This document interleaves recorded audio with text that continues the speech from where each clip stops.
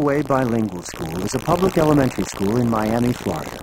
It became a bilingual school in 1963 to meet the educational needs of the many Cuban-American children who lived in the surrounding neighborhood.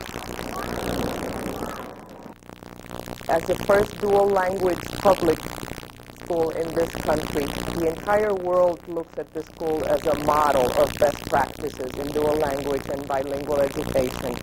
It's a wonderful school, and it's a wonderful school because people expect the children to do wonderful things.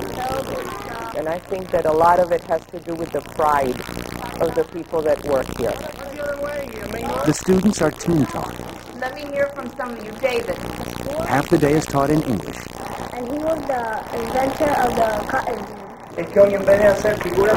And the other half is taught in Spanish. Each teacher handles different parts of the curriculum. ¿Qué significa predicciones, tales? Predicciones es como decir algo que tú crees que va a pasar. Con buena claridad. These second graders start their day in English. Good morning, Lucia. Good morning. Good morning, Patricia. Good morning, Roberto. Maria Cantin Fernandez teaches language arts, social studies, and English. Good morning, Maria. Most of my students are Hispanic. I have one exception. She's a Chinese girl. They are what we call an ESOL 4 background, which means they have been in the system for approximately about 2 years, and they're about to exit ESOL. These students will be monitored for 2 more years after they exit the ESOL program.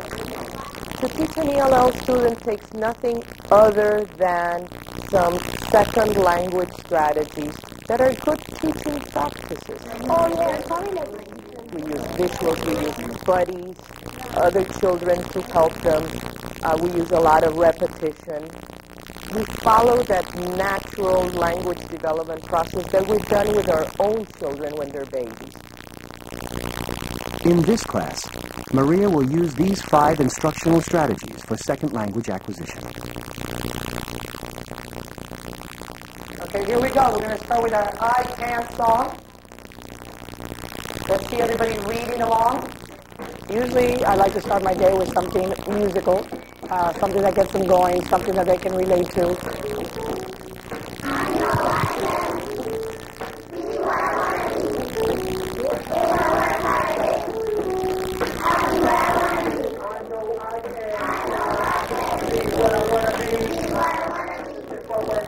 This particular rap song, it took my interest because it was all very positive.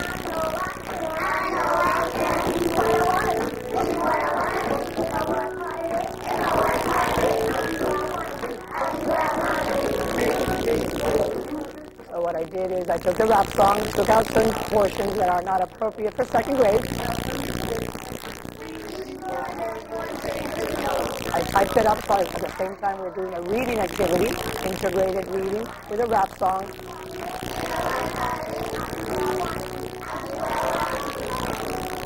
It was very good for self-esteem. We know we can, right? Yeah. All right, let's put these away. Patricia, please pass out the books.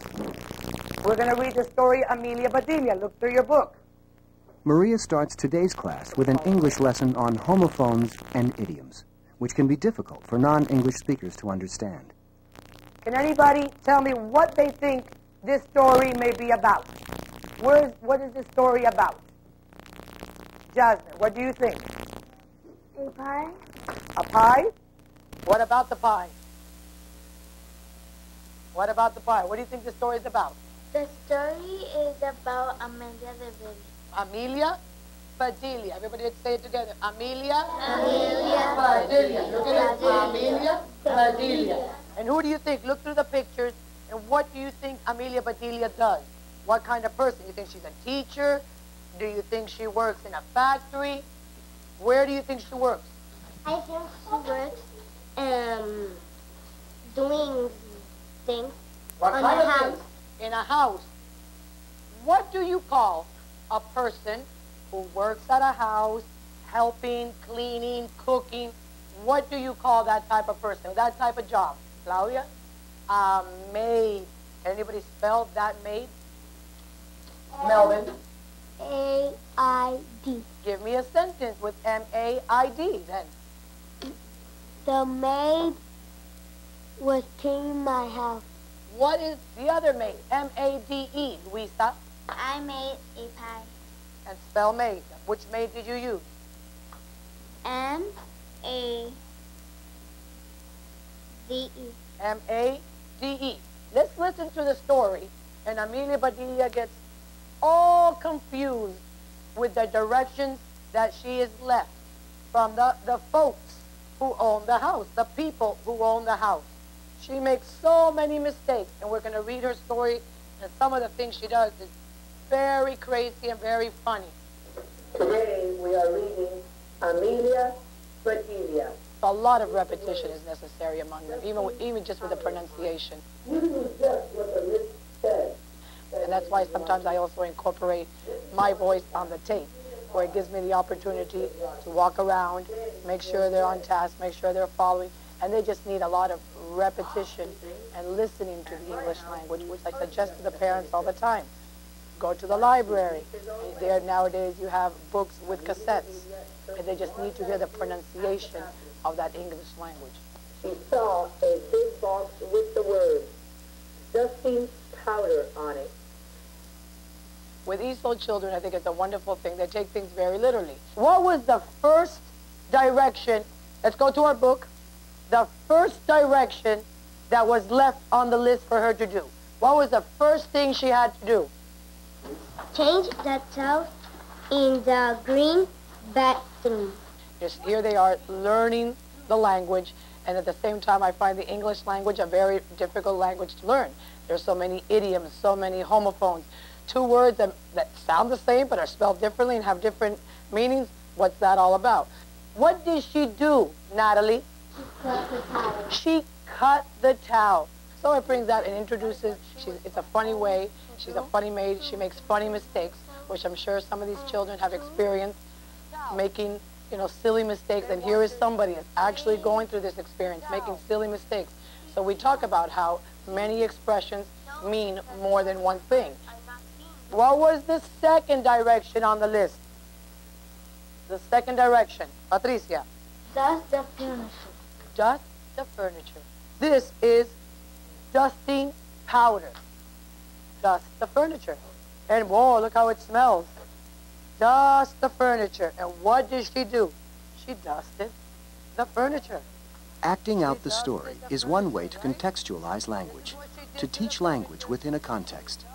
The context might be indicated by a facial expression, a gesture, or an activity. Dusting powder. What do you think that she should have done? I see dust here. I see dust here. I see dust here. What is dust? What is dust, Claudia? Dust is when something is dirty and you gotta clean it up. Dust is usually polvo. Dust when something is dirty. How does your mother, what is one way we can dust the furniture? What is one way? I think I'm silly. That kind of helps. If I have to be silly, that kind of helps. Always very energetic. I try to be at their level. I try to keep up with things that they like. So, what is one way we can dust furniture? Viveka. By cleaning it. Anybody know what this is? In Spanish, if you do. What is this? In Spanish? Un plumero, which is a stick with plumas, with feathers that you use to take the dust off the furniture. Now that I dusted you, I can undust you. All right? I can take the dust off you using my plumero. So what should she have done? What should Amelia Padilla have done when they put dust the furniture? Should she have used a dusting powder? No. What did they want her to do? Young Lee. Take the dust away. To take the dust away. So you use a duster or a plumero. Correct? Yeah. What is the next thing that she had to do? Look it up in the book. Viveka. Put the lights out when you finish in the living room. Put the lights out. I finished in this room. Acabé. I finished in the living room. Now I'm going to go to the kitchen. Put the lights out. What did Amelia Padilla do, Claudia? She changed them and she put it outside. She put the light bulb outside. Here we have a light. What do you think she should have done? Natalie, can you come here? Okay, here we have the lights are on, the lights are off, the lights are on, the lights are off, the lights are on. Turn the lights, put the light out. And we can put the lights out over there too, George. Can you put the lights out? Put the lights out. Put the lights back on. So you got to get them involved. You got to get them coming up. You got to get them participating. When she read, put the lights out, Michael Zamora. She's supposed to turn off the light. She was supposed to turn off the light. We have a lot of visual learners. I have some children who need that oral, that kinesthetic. Just, it's not enough for me to sit up there and talk all the time. Who can help me dress the chicken and put some onion salt? Visually, they'll remember, I think, for a long time, that chicken and dressing the chicken and the salt and the pepper and coming up and the onion salt, a visual experience that they can remember. We're going to talk about some other things. These are called idioms. How many of you have heard, you're about to sing, you're in a show, I have butterflies in my stomach. You're going to do a show, and a lot of people are going to be looking at you, and you're going to be in the middle of a show, and all of a sudden, like when we go on TV, right? When we go on TV, and you stand up and you go, oh, Miss Fernandez, my stomach. And I say, you've got butterflies in your stomach. What do you think that means? I'm about to be on TV. Miss Fernandez has butterflies in her stomach right now. Does that really mean that I have butterflies in my stomach? No. Oh my God, I have butterflies in my stomach. Means that you're nervous to be on something special. Here's another one. During the hurricane, it was raining cats and dogs. That means that when I look up, you're really going to go, wow, look at that dog. Look at that poodle. Last night, it rained cats and dogs, and I got water all over my lawn. What do you think raining cats and dogs means? That it was raining a lot. That it was raining really hard, that it was raining a lot. Last week, we started learning about words called homophones. Who can share with us what a homophone is? Viveka. Two words that are the same meaning but are not the same spelling. Okay, who can help her out with that? Two words, Claudia. They sound alike, but they're not the same meaning. But they're not the same meaning. Who can give me an example of a pair of homophones? Night and night. Okay. Can you give me a sentence using the night with a K? K-N-I-G-H-T. The knight was guarding the castle. The knight was guarding the castle. Who can give me a sentence using the other knight? N-I-G-H-T without the K. Brandy. My mom goes to sleep in the night. My mother goes to sleep at night. All right, we're going to play a little game. We're going to play a little game with homophones. Remember when we did the compound words? Yeah. And you said, I've got ice, I've got box, and together we make ice box? Yeah. Today we're going to do something similar. We're going to do it with homophones. I'm going to give this side a set of homophones. I'm going to give you the other set. You have to listen. You have to come up, and you have to use your homophone in a correct sentence. Are we ready? Yes.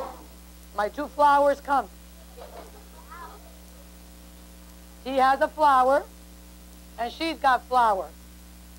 Can you give me a sentence with your flower? F-L-O-W-E-R. I like the flower. What flower do you like? What kind of flower? A rose. Okay. He likes, so my favorite flower is the rose. Repeat.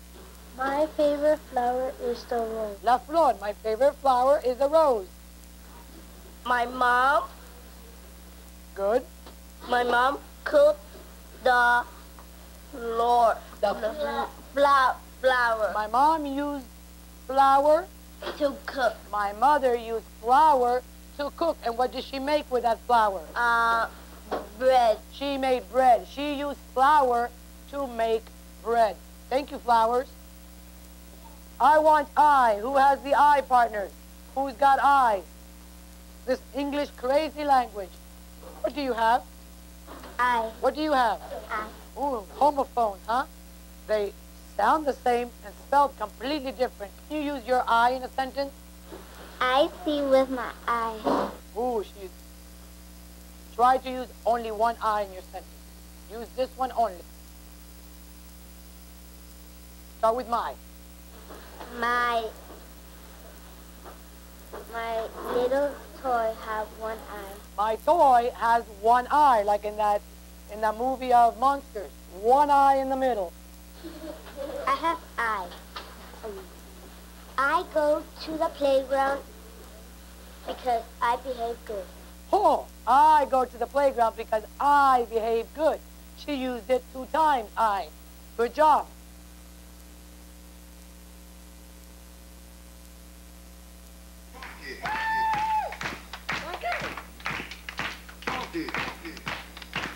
Everybody clap your hands.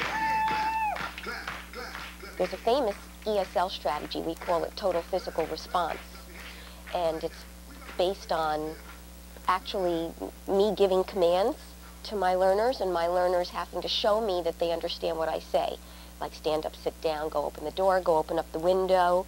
Basic commands at the beginning of language acquisition. That idea behind that method is to get students actively involved. Can you go down low? All the way to the floor? One of my biggest things I find children have a hard time doing is following direction. Right foot, 2 stumps. Left foot, 2 stumps. Slide to the left. Cha-cha, yeah. Take out your piece of paper and put your name on your left-hand side. It's a difficult thing to do. And when I heard that song, I said, hey, this is something I can bring into the classroom and incorporate with the learning process. Cha-cha, yeah. Turn it out. Active involvement refers to language acquisition not being a passive process, but being an active one. And so it's through the interaction with other people and through doing even. Everybody clap your hands. So that it's not just the teacher modeling and doing the demos, but the students doing it after you to remind them learning comes from practice. 5 hops this time. And that language acquisition comes from interacting with text, with other people, with materials, with tasks. It happens actively. It's not passive at all. I'm going to give you all 5 minutes to look through your George Washington, Abraham Lincoln books. We're going to review what we have been doing. Then we're going to play a game. Does the fact belong to Lincoln, or what I say belong to Washington? I have a couple seconds to review, and then I want to hear you guys reading the reading. I like the way Jennifer started right away reading. I like the way Carolina's reading. Selecting sources that are appropriate for her students' reading and language levels is one way to provide comprehensible input. Okay, let's do this. Let's go to the beginning of the George Washington book, and let me hear you read. Maria also uses nonverbal communication, such as pictures, maps, and graphic organizers, to help her students learn new words as well as the content. Students will grasp the information, even if they don't understand every word. The biography. What's a biography? We reviewed that yesterday. What's a biography? What makes a biography something different? What kind of story is a biography? Patricia. A true story about a person's life that instead he doesn't write it down. Right, because if he writes it, what would that be? An autobiography. If I write a story about my own life, that is an autobiography. So this biography is about who, Sarah? George Washington. George Washington. Can anybody tell me something about George Washington before we get started? Give me a fact. Something that is true about George Washington. Emily. George Washington was the first president of the United States. George Washington was the first president of the United States, and I like the way she gave it to me in a complete sentence. Natalie, can you give me another fact about George Washington? He was born in Virginia in 1732. He was born in Virginia in 1732. Let's read from the beginning Begin, Sarah. George Washington was America's first president. He was born in Virginia in 1732. This month we've been doing biography. So we did George Washington, we did Abraham Lincoln, then we try to incorporate history about our country. He went to a one-room schoolhouse. Children of all ages sat together. Young Lee. Long lived on a big farm called Mounted Mount. Once again, we try to integrate reading at all times, which some of the students have a difficult time when it comes to social studies, when it comes to the reading. And I try to turn it into a game where they had to differentiate between facts about George Washington versus facts about Abraham Lincoln. He helped create the Create, to make, to create. create the Constitution. People set down rules for the new Government. What was the Constitution? Think hard. Ms. Fernandez kind of has a Constitution up there. Washington had to make a Constitution. Why? What was this? What was this Constitution all about? Melvin? It's about rules. The Constitution was about rules. Why do we need new rules for America? Who was telling us what to do before? Natalie? The British King. The British King was telling us what to do, and we decided we wanted our freedom, and we wanted to decide what we wanted to do. We didn't want the British King, which was on the other side of the world, telling us what to do. So we had to get... What happened? What would happen if we wouldn't have had a Constitution? What would happen, Emily? It will be crazy. Everything would be crazy. Everything would be what, Patricia? Everything will be like disaster. Everything would be a disaster. Everybody doing whatever they wanted, people fighting, people getting out of their seat whenever they wanted, people getting up and going to the bathroom whenever they wanted. That's a good word. It would have been a disaster. So they got together and they made new rules for America, and that's what the Constitution was. Let's continue reading. Angela, anyone on table 1? What is perimeter? How do you find out perimeter? For example, this side is 4 and this side is 8. Students at Carl Way must also learn science and math as they learn English. Using the same ELL strategies, Oscar Brito teaches math and the language of math simultaneously to these 5th graders. One of the things we know is that English language learners won't have access to success if they have to learn language first and then learn content. So in the past couple of decades, there's been a real move towards what we call a content-based language instruction approach. Students learning science and the vocabulary of science and the patterns of the language of science at the same time, so that they're not falling behind academically while they're learning the language. Also, that's sort of the principle of immersion, being immersed in the content while you're learning the language. So those two things go sort of hand in hand, immersion and a content-based language approach. Okay, let's all read these 2 pages together. Across the river from Mount Vernon is Washington, D.C. Sometimes when we were reading, I have certain readers reading one at a time, and every once in a while I would say, okay, everybody read together the same page, only because they will say, okay, I already read, therefore she's not going to call me in a while. So just to keep them all involved at the same time while they're doing something, because it's very easy to lose them. Finish the last one, and that's it. Who can remember, let me put the United States map, who can remember where Washington, D.C. is? First of all, where we are, and where is Washington, D.C.? We are in Florida, we're in Miami, Florida, and I really want to go meet the president like Arthur. Arthur meets the president, and he had to go to Washington, D.C. to meet the president. So if I'm where I am right now, at Coral Way Elementary, and I want to go visit the president, where would I start and where would I end? Where would I start and where would I end? Giovanni.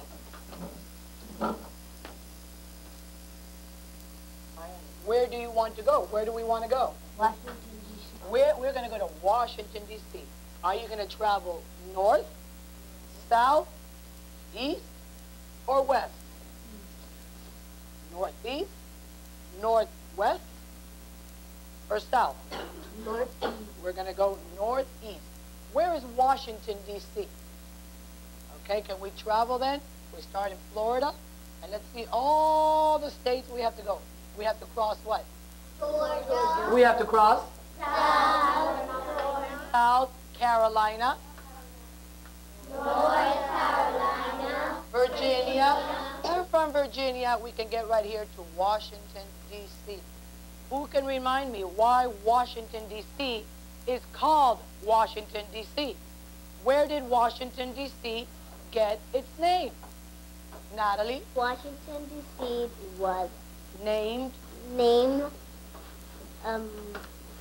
Washington, D.C. because it was George Washington's honor. It was named in George Washington's honor. And George Washington is? The President of the United States. The first President of the United States. Let's review Abraham Lincoln and let's get together with the game. Abraham Lincoln. Who hasn't read yet? Who hasn't read? Randy, you want to start the Abraham Lincoln? He was born in a log cabin in Kentucky. on February 12, 1809. He was born in Kentucky. Robert, you want to go and find Kentucky?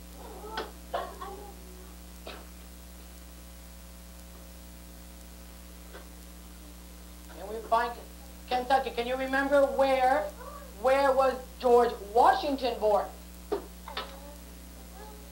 Do you remember where George Washington was born? Yes. Where? Virginia. He was born in Virginia. Are Kentucky and Virginia two states that are pretty close to each other? Yes. Yeah, they actually touch borders, so they're pretty close to each other. Next door. They're next door, kind of like Mrs. Rodriguez's class is next door to us. Continue. Life in the wilderness In the wilderness. was hard. There were many chores. Chores. What are many chores to do? What are chores? Fabiana. Responsibility. Responsibility is also a good word. What's another word I'm looking for? Do your homework. Doing your homework is a chore for most children. I'm looking for a word. Giovanni. Do a job. Do a job. They're like little jobs that you have to do usually at your house. Doing a job, a responsibility, work, things you have to do. All those define what chores mean. Continue reading. Abe finished Fetched. wood from the Creek. creek. What do you think a creek is? What is a creek? Look at the picture. Somewhere in the picture is a creek. And from somewhere in the picture, the creek, they had to fetch water. From where did they fetch water? Look at the picture. Everybody put your finger on what you think the creek is in the picture. There has to be water in it, right? Because that's where they fetch water from. What does it kind of look like? A river. It looks more like a river. It's a skinnier, not deep. It's a body of water, skinny body of water that's usually not very deep. That was in the wilderness. And they had to go and fetch water every time they were thirsty or they wanted to wash something. Carolina. Abe was also a great storyteller. People love to sit and listen to his funny tales. For his funny tales. People love to listen to his funny tales, which is one of our homophones, our homonyms this week. What's another word for tales? It's funny what? It's funny. What is? I'm looking for a word. It's funny. What does tale mean exactly? Story. Another word is story. His funny stories. That's why he was a storyteller. Continue reading. Today, many people still visit his memorial in Washington, D.C. So if you ever go to Washington, D.C., you can go and visit the Lincoln Memorial, and it looks just like that, except it's humongous, very, very big. Look at the three children standing next to the memorial and how small they look compared to the memorial. Let's close the books. Let's see what we remember.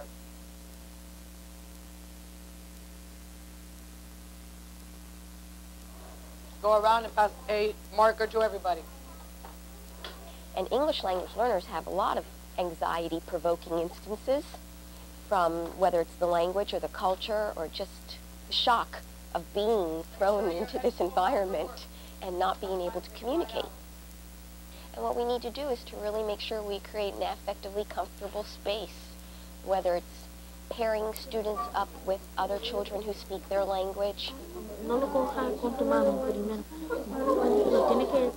to make sure that they understand what's going on and that they're going to get through this day, to remind them that there have been other students in the class before that didn't speak English, but they do now, just so we get a sense of process and time, and all things will come, and this too shall pass. A sense of, if we notice that our students are feeling anxious, to try and find out, to connect with them and try to find out what could be causing the anxiety. Is it the language? Is it something cultural? Is it something about the material? Is it something about the task? Something in the classroom that's causing this kind of anxiety? I like the way Sara's ready, Carolina's ready. Okay, we each have a whiteboard? Yeah. We each have an expo marker? Yeah. This is what we're going to do. Listen carefully. I have an envelope full of facts. Some of the facts belong to George Washington. Some of the facts belong to Abraham Lincoln. I'm going to pick one person. They're going to come in. They're going to grab a fact. They're going to read it to you. And they're going to put it on the correct side. In the meantime, I want you on your whiteboards to write. Is it a George Washington fact? Or is it an Abraham Lincoln fact? For instance, if somebody comes up and says, I am on the $5 bill. Who am I? George Washington. I want it written. The only person is the person who's going to be reading. You're going to write on your whiteboard, George Washington and Lincoln, and we'll walk around and see what you write. The students had to come up, the students had to pick a fact. The students had to read the fact to the class. I was born on February 12, 1809. And they had to place the fact with the corresponding president. Most of it was a way of incorporating reading again. And how many of you put Lincoln?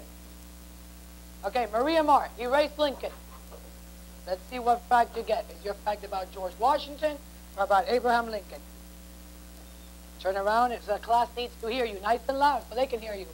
I did not like slavery. I worked hard to outlaw slavery.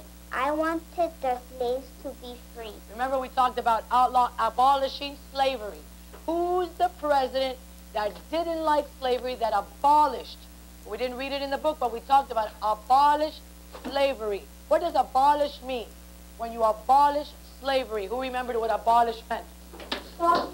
Stopped slavery. He didn't like slavery. Good job. He stopped. Was it George Washington or Abraham Lincoln? We have some facts that are not in the book that we talked about. Maria Marr, who abolished slavery? Do you remember who abolished slavery? Who can help her? She doesn't remember. Lincoln. Lincoln abolished slavery. Okay, let's try another one. Lucia. Okay, ready? Ooh. I helped create the Constitution. The Constitution was a set of Rules? for the new government to follow. I helped with the Constitution. Let's see if you guys, let's see. Wash.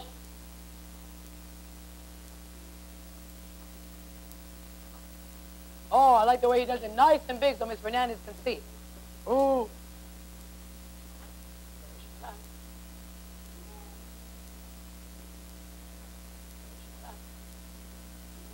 So it was George Washington that helped create the Constitution.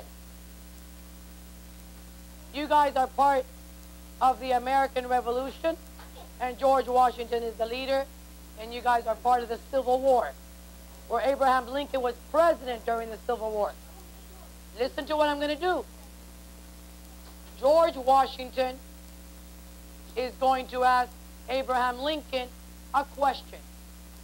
If it is a correct question, correctly stated, who, what, where, when, they get a point for a good. They're going to ask you.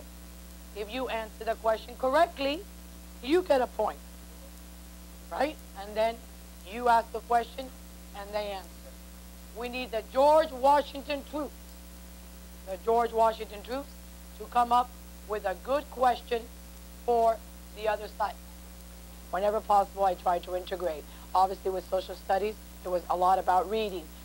So I'm looking at two concepts at the same time. When they were doing the facts, come up, take a piece of paper, they're actually reading. Even when they're writing the questions on the whiteboard, how is their spelling being developed? How are they doing? Are they using the verb correctly? Are they using the noun correctly? Is it in the correct order? You will see that still with the students, they still have a hard time, you know. Washington born when? Who question? What? Where? When?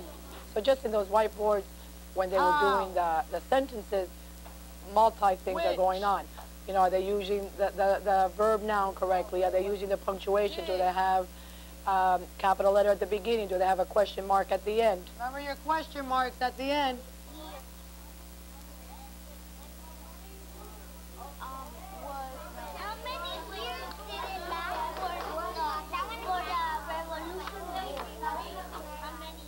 Verbal interaction refers to the fact that if you're going to learn another language, you need to be able to use it. And so in a classroom, that means very simple principle. We have to have students increase their verbal interaction because they're the ones that need to practice the language. And teachers need to decrease their teacher talk. You use cooperative learning strategies for students to work with one another. We can have students interacting with text, reading pages and then summarizing it with one another.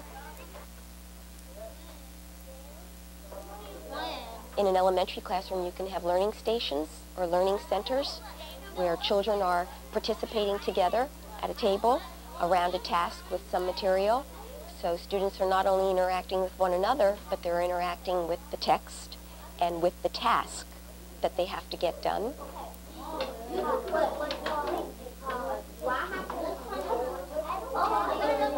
Are we ready? George Washington question. And you guys should have Abraham Lincoln question. Who is ready to ask the Lincolns a Washington question? Lucas, turn around. How many years did the war last? How many years, Fabian, but I want a complete sentence.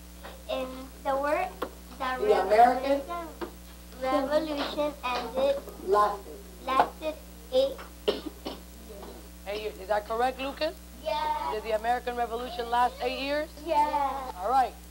Washington asked a good question. Lincoln got a point. So today, we're going to finish our day. We read, how many biographies did we read today? 2. The first biography we read was about? George Washington. And George Washington was our president. And the second biography we read was about?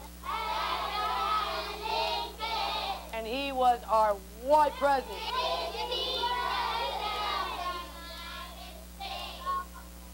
I'm going to ask you a question. If you can go back in time and you were able to meet George Washington or Abraham Lincoln, stand up and you tell me why you chose George Washington or Abraham Lincoln. I chose George Washington because George Washington helped us to don't have British king ruled to us. What is that word? He fought for what? For the British king to not to rule us anymore. Therefore, we have what? Freedom. We have freedom. And that is what the United States is all about. Freedom. Very important. That's a good, excellent reason. And the reason, you want to hear why I chose Abraham Lincoln? same thing, because same word we're going to use, because he freed the slaves. And I thought of slaves as a very terrible thing. So he helped with the freedom of slaves. Everybody write freedom on their whiteboard. Freedom. I think these strategies work for everyone. This is something you can use for everybody. Freedom for all.